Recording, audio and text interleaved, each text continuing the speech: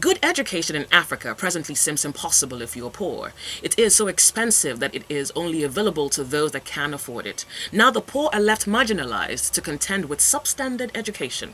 Now wouldn't it be great if there exists the possibility for the next generation of children to access education that inflates their imagination and influence their intelligence at the fraction of the cost of the quality of education in the 21st century?